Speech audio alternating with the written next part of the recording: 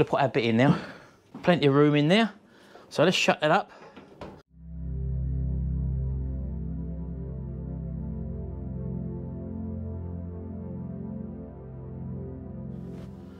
Oh yes, look at that. And all I would do then would take these outside, give them a coat of lacquer, and then that would be the job done. And these are then ready to use when you peel them off to put them onto our lawnmower. This is the powder coating on that. Our little oven's done its job. I'm really happy with that.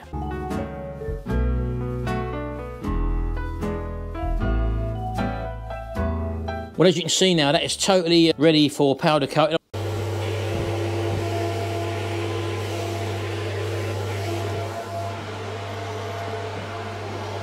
That's the caliper now powder coated.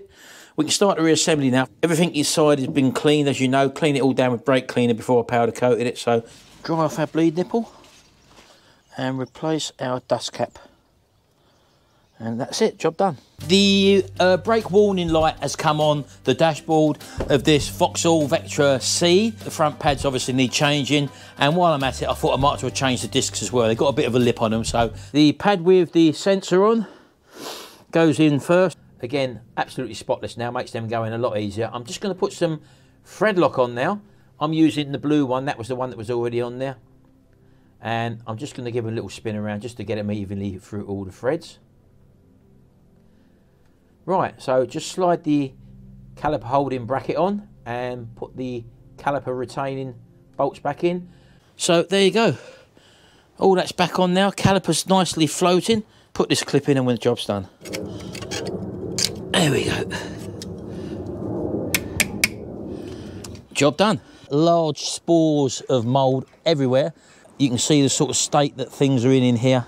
What I'm going to do first of all is to spray this lot down with white vinegar, because I don't want any dust or any of these little spores to get airborne. It's just getting dark now. I've been out here probably about 2.5, 3 hours, something like that. So let me just show you anyway. Still not perfect, but now it's safe. Right, so as you can see, a whole lot better now. It's a bit dark in here, I know, but none of that nasty mould in here. Take you in the back again, it's a bit dark. It was terrible in here, as you can probably remember. But so much better now, as you can see. There we go, look. And it's safe, that's the main thing. Again, we're not looking for perfection, we're just tidying up the ugly rust spots.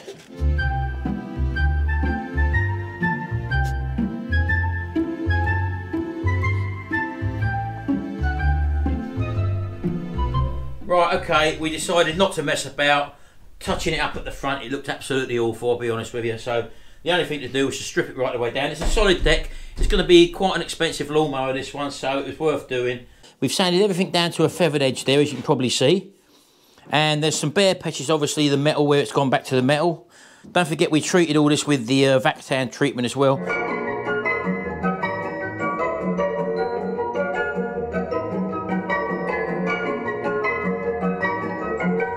That's it, we're giving it 2 coats. We're going to let this go off now, then we're going to lacquer it.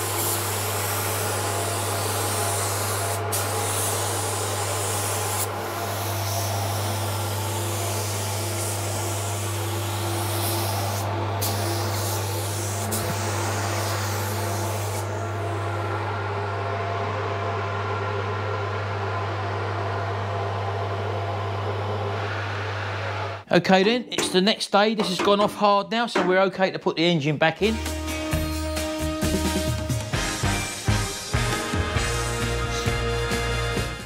Okay, so we're just putting the final bits back together now.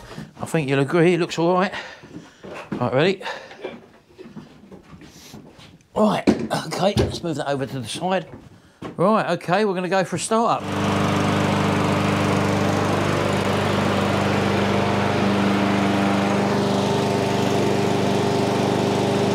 So that's all ready to go now. That's a lovely lawnmower now, a very big, powerful lawnmower, this one. And now Gary can sell it once it's fully up. Hiya folks, in today's video, we're gonna attempt to do a little bit of welding on this old lawnmower deck, and we're gonna try and prepare it for powder coating. So let's get on with it. And we'll try and weld a plating on the flat part there.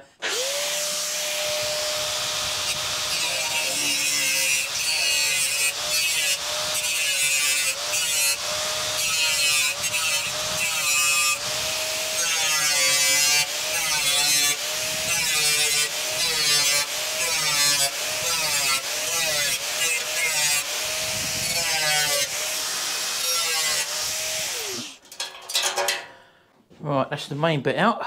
So what we'll try and do now is get a bit of card underneath that. We'll draw around the card and we'll transpose that shape onto some 1mm steel, and then we'll tack it all in. So that's what I'm going to do now. And I'm just going to draw around our shape, and hopefully when I pull this out we should have the shape. There we go, there's our shape. So I'm just going to cut that out.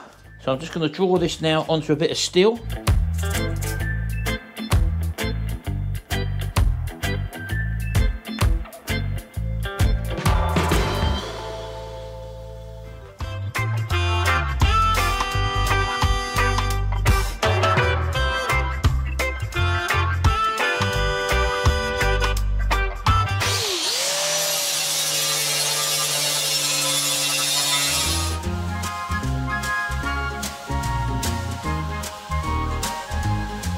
So let me plug the airline on, get my mask on, and we'll then powder coat this.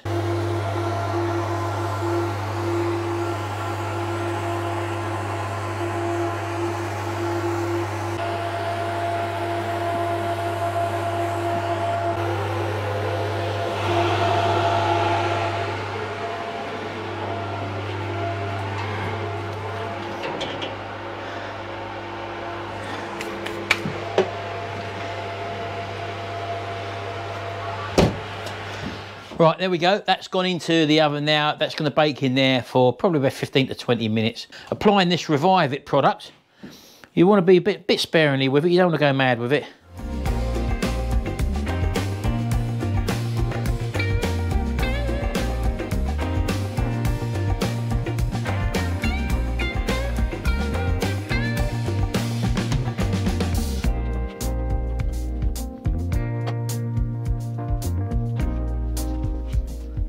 And there you go. I'm sure you'll agree that looks a lot better now than what it did before, and that will dry and leave a sheen on, and you'll be able to rub your hand over that and there'll be no residue on your hand. So that's what we do with our lawnmower black plastics. So yes, again, as you can see, look how tough that is. Now if you dug your nail on that on a freshly painted mower, that would scratch and peel off. So while I'm waiting for them to dry, I'll bring the cradle back round here and we can start putting things hopefully back together in the cradle. So I'll put you on a bit of time lapse for that.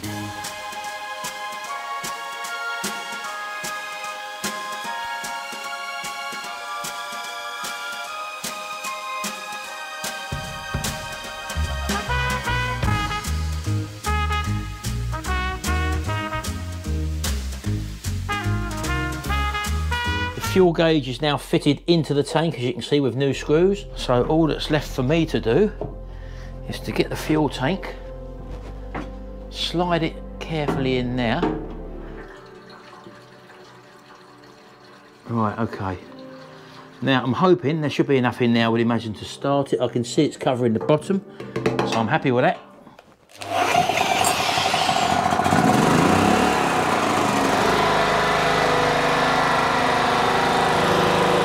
Green light on, and we got voltage there. Look at that, look.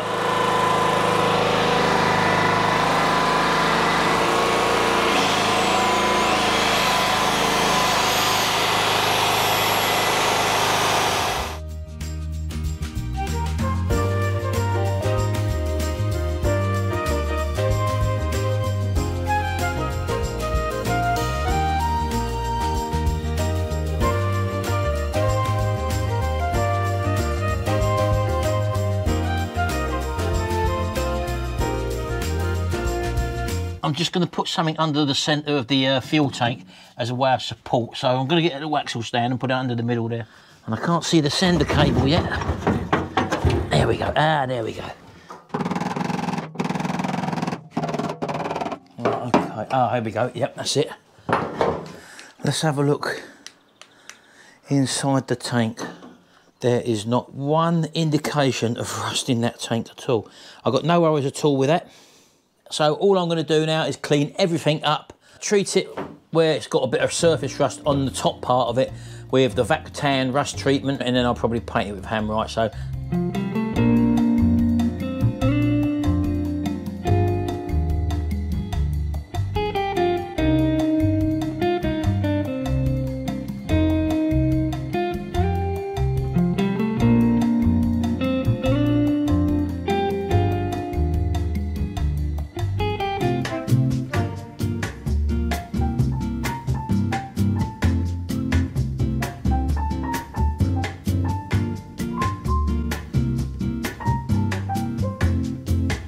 right, okay folks, it's 2 days later. This little beauty's had 2 coats of Smooth-Right Hammerite paint, which is an enamel based paint, and I must say it looks a whole lot better. Right, okay, that's it. The tank is bolted back in. Here we go, this is it. I found this one in the poly tunnel as I've been clearing it out. We've gone through both layers, so when I do cut the welds, I've got the holes in exactly the right places.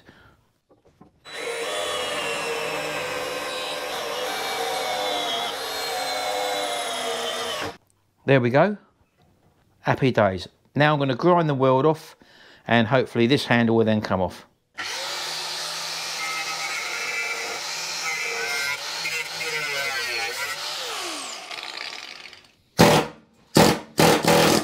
Oh, look at that little baby. That's the tool, isn't it? It's just by drilling these rivet heads off, because these have got to come off obviously for it to go into the powder coating oven. Anyway, I'll do the other side, I'll see you in a minute.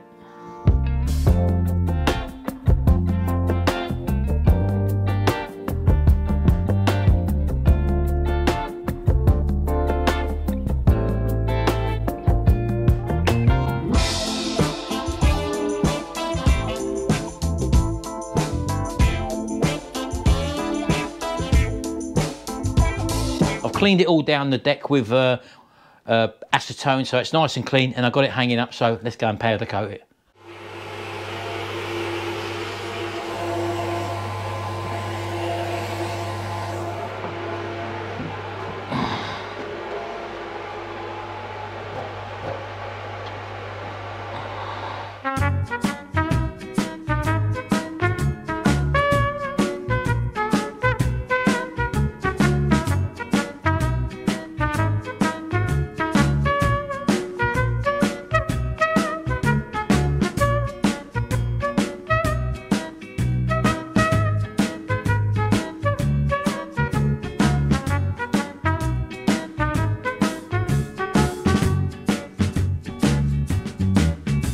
And that's our graphic with a backing paper on it now.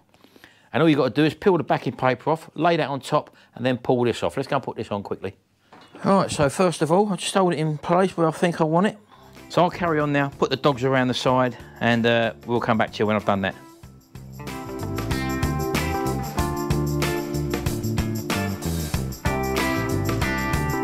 It's really coming on nicely now.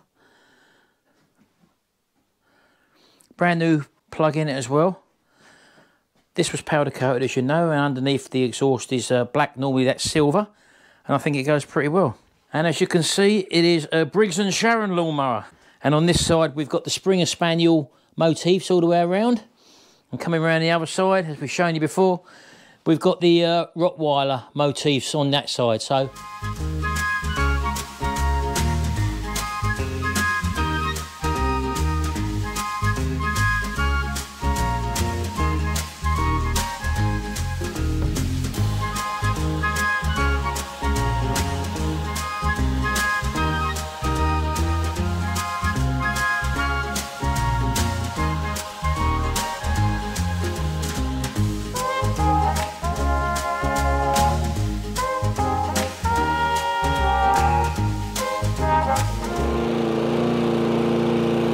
spin it round, one more go up there.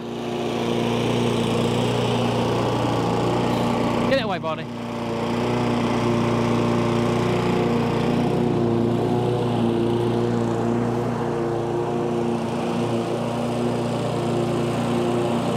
There you go. How many people cut the grass in during the June in their winter coat. There you go. Look, you just let that flop forward, look. I don't know. That's the one to stop it going forward. Just let that one off and then just keep that one. I don't know, it's new to me, isn't it? It's all new, it's only 2 levers, baby. Yeah, but I'm used to one. Yeah, I know that.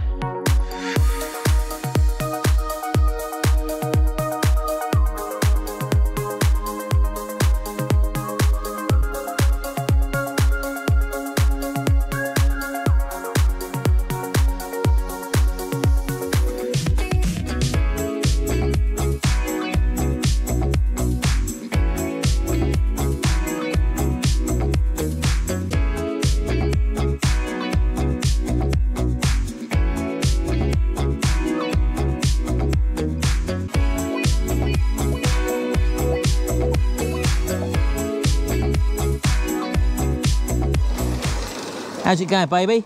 Stinks. Stinks of what? Old. Stinks of old. You're doing a good job.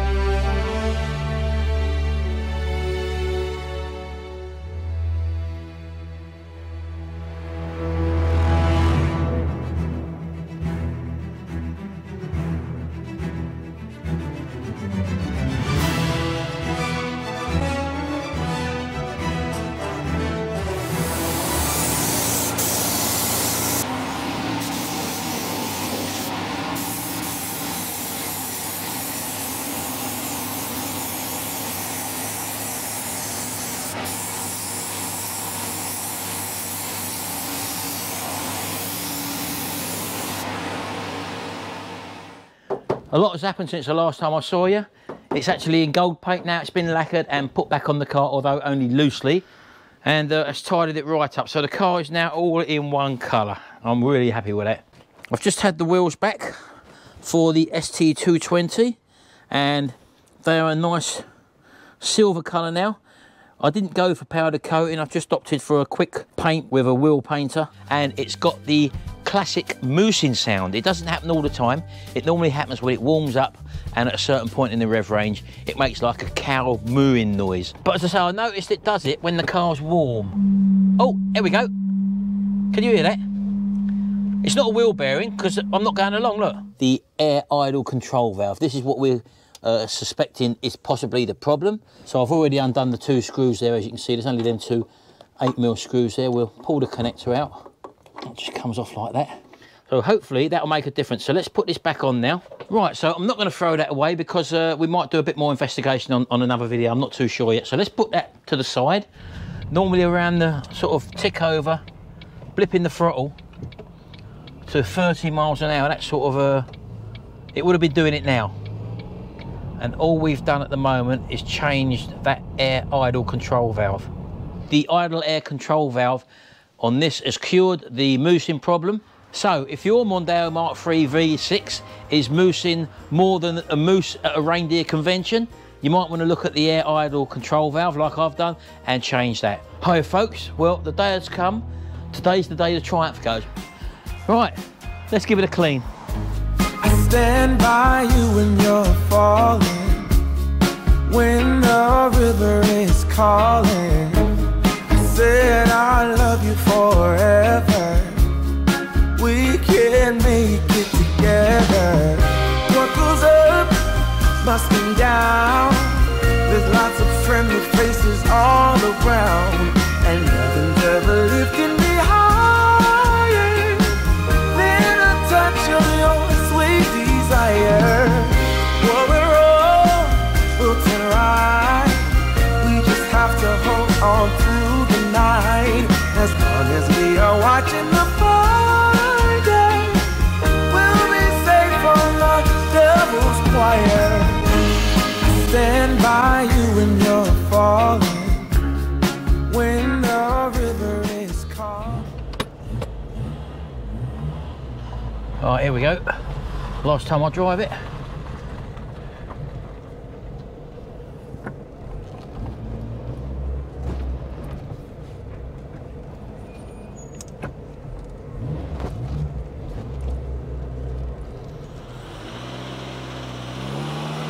There we go, yep. Look at that, yep. Superb. He's done that before, hasn't he? Bye, Triumph for Claim. Bye. Have fun with your new owner. Bye. There you go. Bye. Away into the distance. Missing you already. Bye. Unbelievable. I've been so happy. It's like winning the lottery. Unbelievable. Eh? Wing mirror just fell off. Shell.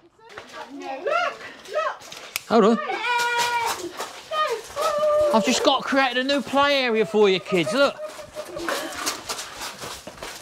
I'll soon fill that. I'll soon fill that with something. You wait till the trotter van goes. I don't mind the trotter vans. Right, that's part one down.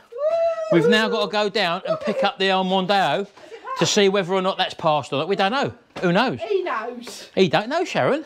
I say Gary's on his way out in a minute. He's just going to pay. There's Gary's car behind me, as you can see. Glad I cleaned it the other day. The wheels are looking good, but I want to know if it's passed. Hold on, here he comes. Now, is that a pass or fail certificate he's got in his hand? I don't know.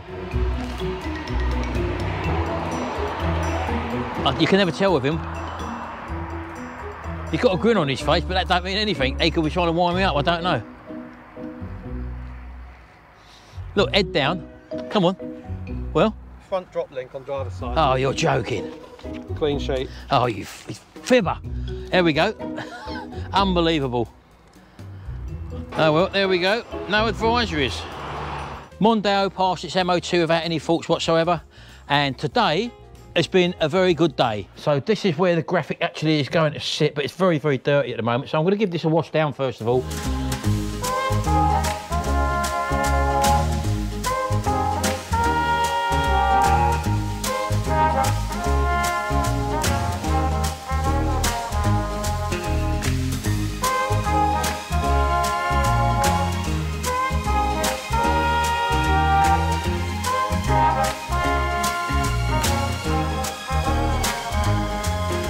Right, just done the other side. Let's show you. I thought I'd show you that just before I sign off. So there we go, that side, come around the back, round to the other side, and the other side's exactly the same now, as you can see.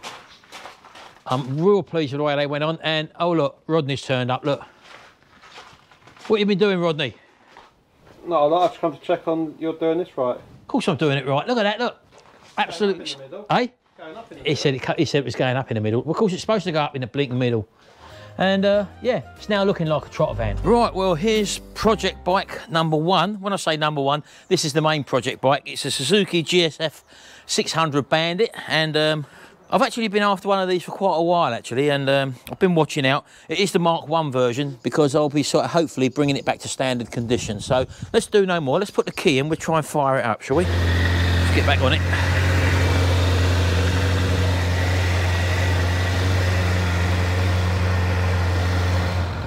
Drop the old top, drop that off a bit. Look at that. Sounds alright, doesn't it? Done 47,000 miles, but the engine is as quiet as anything. As I say, these engines are quite bulletproof on these. Okay then, and the next one is this FZ Yamaha 600 phaser. Again, this is the Mark 1, the first one that come out, and this thing is actually, although it's all wet and dirty at the moment, this thing's actually immaculate. I actually bought this one not to do any work to it. I bought this one as an investment, basically, because I think these are going to go up in value. Let's show you this one.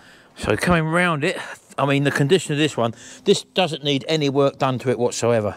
Again, done around the 40,000 miles, but again, these engines are bulletproof. This is the engine that goes into the Thundercat, although it's slightly detuned in the sports bike version, but still very, very pokey engine and very good acceleration.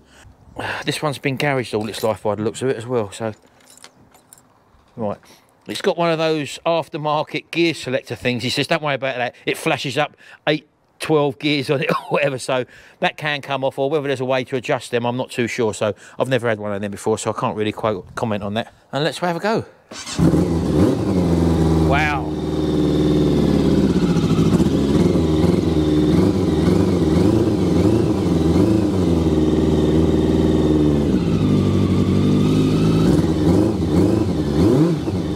Oh, it's an absolutely lovely tool. Let's say this is going to be cleaned up and basically put away.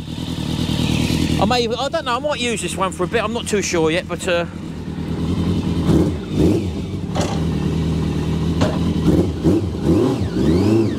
lovely old tool.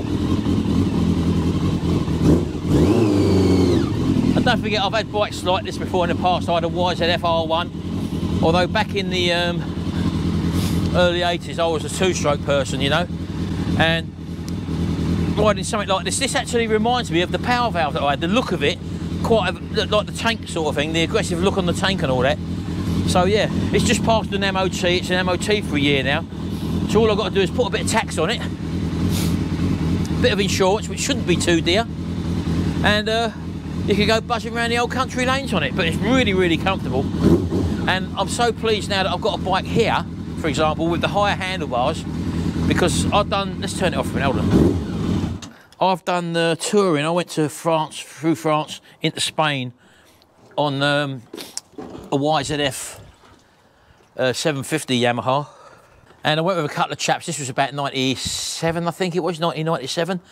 And although I had a sports bike back then, they say the YZF 750, driving through to France, into Spain, I was restricted on the top speed, or the speed up, or the cruising speed, I should say, because I went with a chap who had a trials bike, which wouldn't really go much above 60 mile an hour cruising speed, and another chap on a Virago 535 Yamaha, which is by like a cruiser.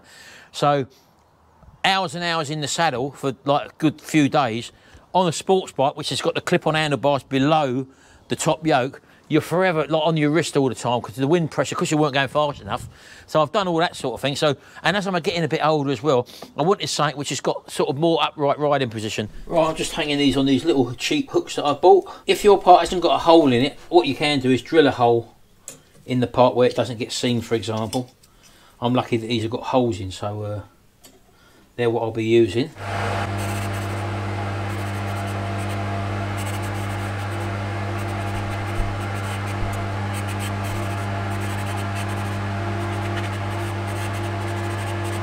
Right, this is my little Netta oven. I'm not using my big powder coating oven for this job, and as you can see, these little ovens are ideal for little bits like this. So let's leave them on for about 10 minutes to 15 minutes at this 180 degrees centigrade, and let them prove.